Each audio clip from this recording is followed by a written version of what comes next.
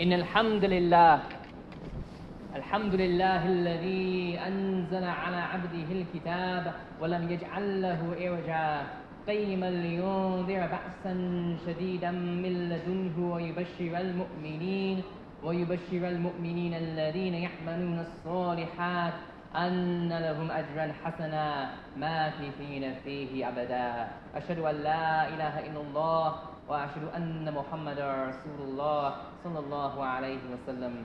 اللهم صل على سيدنا محمد وعلى آل سيدنا محمد كما صليت على إبراهيم وعلى آل إبراهيم إنك حميد مجيد.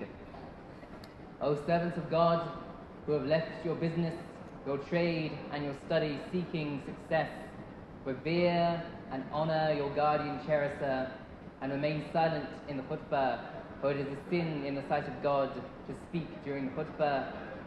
And make room for your brothers and your sisters and seek the front row, for there is a blessing in the front row and there is honor in our unity as an ummah. أعوذ بالله من الشيطان الرجيم بسم الله الرحمن الرحيم يا أيها الذين آمنوا اتقوا الله وقولوا قولا سديدا يصلح لكم أعمالكم ويغفر لكم ذنوبكم ومن يطع الله ورسوله فقد فاز فوزا عظيما. O you who have believed, revere your guardian Lord, Allah, and say that which is true. He will make whole for you your works and will forgive you your sins. And whoever has obeyed God and His Messenger has already achieved a great reward. May Allah accept the shuhada of our brethren in Gaza and our brethren across the whole Muslim world. One of the most perplexing things about these months of genocide is that those who have been committing the genocide claim to be the victims. Even now, after this week when Israel have committed an egregious act against international law, Netanyahu is trying to present himself as a hero who has stood up for Israel. This phenomenon, is perplexing as it is not actually unusual. We see this happening in one of the oldest tyrannies of all time. وَقَالَ الْمَلْأُ مِنْ قَوْمِ فِرْعَوْنَ أَتَذَرَ مُوسَى وَقَوْمَهُ لِيُفْسِدُوا فِي الْأَرْضِ وَيَذَرَكَ وَآلِهَتَكَ. And the chieftains of Pharaoh's nation said, are you going to leave Musa and his people to cause evil in the earth and drive you and your gods out? These people, Pharaoh's courtiers, they have just executed the magicians for believing in Allah, and now they're scared of Musa and the Muslims and the Bani Israel. To really understand this phenomenon, we have to go back to an older story, the story of Yusuf alayhi salam.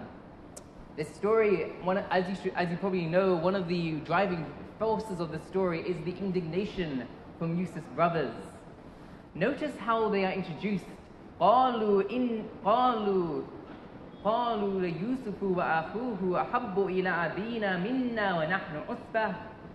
They said, man, Yusuf and his brother get so much more love baja than us, even though we're the tough ones do all the work. Notice how in this wording, these brothers of Yusuf view themselves as the victims of an injustice.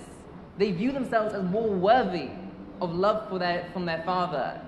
And this is how they're introduced before they commit a grievous wrong against Yusuf to throw him in the well. While these brothers don't have the same political influence as Netanyahu, they have the same attitude. Another important driving force is the actions of the Aziz's wife that Yusuf lives with, who tries to seduce him to zina. And notice how when she is caught in the act of abusing Yusuf, she has the audacity to accuse Yusuf of doing exactly the thing that she has been doing to him. How often have we seen tyrants like Netanyahu claim to be the victims of crimes that they themselves have committed? And when the Aziz's wife confesses herself to the women, the exalted women of Egypt, look at how she phrases it. وَلَقَدْ رَابَتْتُهُ عَنْ نَفْسِهِ فَاسْتَعْصَمْ. And I indeed tried to seduce him, but he resisted. it's almost as if even in this moment where she's admitting her actions, in the wording, it's almost as if even still then, she views the problem being Yusuf's fault. It's Yusuf's fault for resisting my commands. And then she says, وَإِن لَمْ تَفْعَلُوا وَإِن لَمْ يَفْعَلُوا مَا أُمِرُوا وَإِن لَمْ يَفْعَلْ مَا أَمَرْتُ. And if he does not do what I command him, لَا يُسْجَنَنَّ وَلَا يَكُونَنَّ مِنَ الصَّاغِرِينَ. He's going to go to prison and he will become amongst the humiliated. So now we have this attitude of the Yazid's wife views herself as being humiliated because of Yusuf, and now it's her time to get her own back on Yusuf. So throughout this surah, the people who commit injustice view themselves as victims. Now I'll tell you something interesting about Yusuf. He gets very little opportunity in the surah, in the Quran, to speak for himself. When he finally gets an opportunity to let his feelings expressed in the Quran, it's by that time he's in prison with the prisoners and he's talking to them. And so he's at the lowest point of the low, having been forcibly removed from his father, having been accused of zina, having been thrown into jail. You would expect that after all this time of silence, he's going to finally release all the frustration that's within him. What does he say? ذَلِكَ مِنْ فَضْلِ اللَّهِ عَلَيْنَا وَعَلَى النَّاسِ. That is from the mercy of God upon us and upon all of humanity. Something very strange is going on. The people who are committing injustice view themselves as victims, and the people who are actually victims have no time to complain. Perhaps this is because Yusuf has achieved a level of God consciousness, taqwa, to such an extent that he does not consider it befitting of him to complain at all about what Allah has set for him. He can only see reasons to be grateful to Allah, to show shukr to Allah, regardless of what situation he's in, even in prison. Meanwhile, the enemies of Yusuf, his brothers and the Yazid's wife, something happened to their hearts. Instead of seeking Allah, they decided to seek worldly pleasures, something to do with the nafs, be it the respect of their father, be it bodily attraction and lust. And when they went down this path of following their nafs, suddenly every interaction between anyone became a question of, are they going to help me achieve my worldly goal or get in the way of my worldly goal? That's how and at the same time, they followed their nafs, and inna nafsa la'ammaratun bis-su'. The nafs most certainly commands on evil. And that is how at the same time as becoming evil people, they viewed themselves as victims in every single situation. And they went on the defensive in every single situation. If you want to know what that looks like in the 21st century, look no further than the Provost's long emails where he boasts about how we are doing everything we can to make sure our investments are ethical, and I'm doing everything I can to make sure we have good, open discussion. The problem is with these students blocking our main quad and disrupting our normal activities. It's their fault for causing the horrible incidents on campus. This attitude, an unwillingness to speak with us, this has perpetuated ill feeling and has prevented from actual accountability in our community.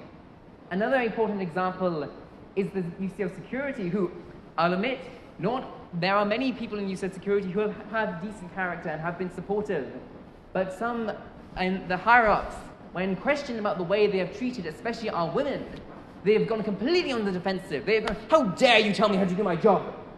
It's their fault. They will try to punch me in the nose and all this, and this, and this, and this. This attitude of, I'm the victim, you're the enemy. This inability to accept that maybe they've done something wrong gets in the way of any form of accountability and has perpetuated injustice on our campus and has perpetuated injustice against our women. May Allah give our sisters sabr as they strive against this injustice. Another important example I want to mention is on my own part. After all these months of activism, it is tempting for me to think that I'm deserving of some sort of acknowledgement for what I've been doing for Palestine. And if this feeling, it is good to feel grateful to Allah and good about the good things you've done, but if that feeling does not go unchecked, if you don't check that feeling, it could potentially lead to that same sort of mentality as Yusuf's brothers, as his wife, as Pharaoh, as Michael Provost, where you view everyone as either on your side or against your side. You become the victim. You start comparing yourselves to other Palestine activists, being like, why do they get more recognition than me? Why do they get this when I don't get this? Why do I get abused? Why do I get insulted by the other activists like this? And that attitude will hinder the Palestinian movement far more than help anyone. It would be far better for the common humanity, for common society, if Michael Provost, if UCL Security, and if myself looked beyond our petty desires of the nafs, looked beyond these fleeting desires of the world, and had the courage to look at the rights that other people have upon us, and have the courage to admit when we have done something wrong, and to be part of something much greater than our own selves. I admit this is not easy to achieve. It takes the brothers of Yusuf a whole surah to achieve this. But if you can do that battle against the nafs, the reward is immense. As Sheikh Abdul Hakim Murad said to me once upon a night in Ramadan, let go of the nafs and then everything becomes real. أقول قولي هذا أستغفر الله لي ولكم ولسائر المسلمين فاستغفروه إنه هو الغفور الرحيم.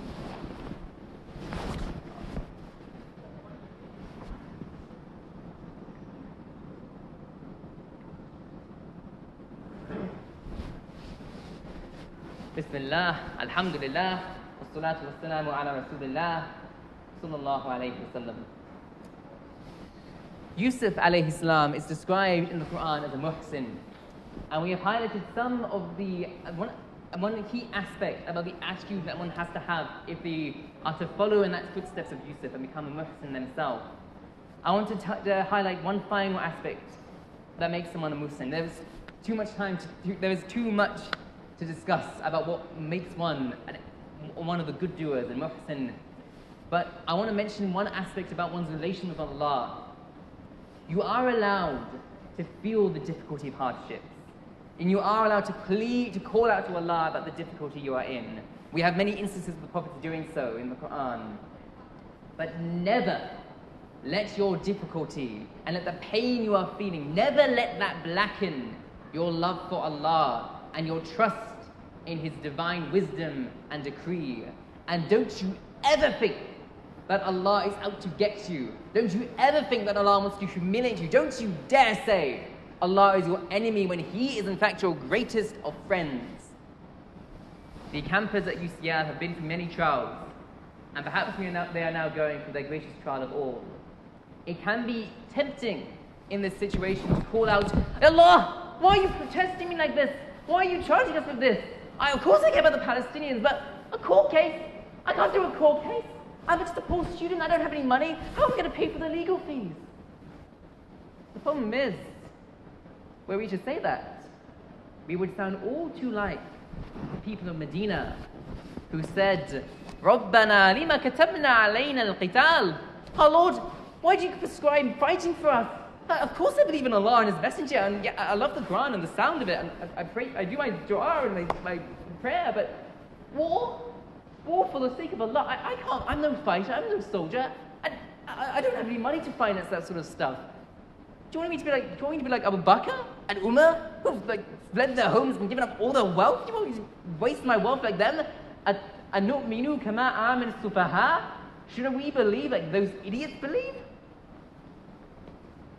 But who has gone down in history as the true believers and the true idiots? Abu Bakr, Musa, radiyallahu anhuma, Muhajirin, the sincere of the Ansar. These people are giants in our tradition because they had something of the character of Yusuf alayhi salam. They understood that there is something more to life than just their nafs and their desires. That there is no place to complain to Allah and to call Him an enemy when there is in fact so much to be grateful to Allah for.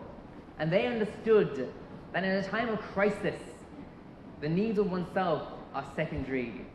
When the kafirun surround the believers at Medina, when they enact a blockade on the believers and try and prepare to enact a genocide against the believers in the Battle of Ahzab, these noble people understood that their desires come secondary and that they must submit themselves to a greater cause and become one with their ummah for the cause of Allah. And with that realization came a certain sakina, a certain tranquility from none but Allah. And with that tranquility, nothing in the world could stop them. Nothing in the world could stop them. That is why the courtiers of Pharaoh were so terrified of Musa and the Bani Israel. They didn't have the resources like Pharaoh. And neither do the people of Gaza have the resources like Netanyahu. But they have the character. They have the character that can outshine anything. The righteous, those close to Allah, will never be intimidated by the kafirun. They will never be intimidated, not until they are liberated. ربنا آتنا في الدنيا حسنة وفي الآخرة حسنة وقنا عذاب النار رب ارحمهما كما ربياني صغيرا. Oh Allah, bless and honor my parents who have raised me in the path of Islam and have given me a true understanding of the Quran and have given me the true balance of my spirituality and my political activism. Ya Allah, ربنا آتنا في الدنيا حسنة وفي الآخرة حسنة وقنا عذاب النار ربنا لا تزغ قلوبنا بعد إذ هديتنا وهب لنا من لدنك رحمة إنك أنت الوهاب. عباد الله, إن الله يأمر بالعدل والإحسان وإيتاء ذي القربى وينهى عن الفحشاء والمنكر والبغي يعظكم لعلكم تذكرون وأقيموا الصلاة. The UCL encampment is going to court next Tuesday, and alhamdulillah, we have expert lawyers who are going to champion our cause. We need your help though with raising money for the legal fees. So if you can find us on UCL Stand for Justice on our Instagram page, UCL Stand for Justice. You can find the donation link in the bio. And please give whatever you can and share it as far and wide as you can. Jazakumullah khair.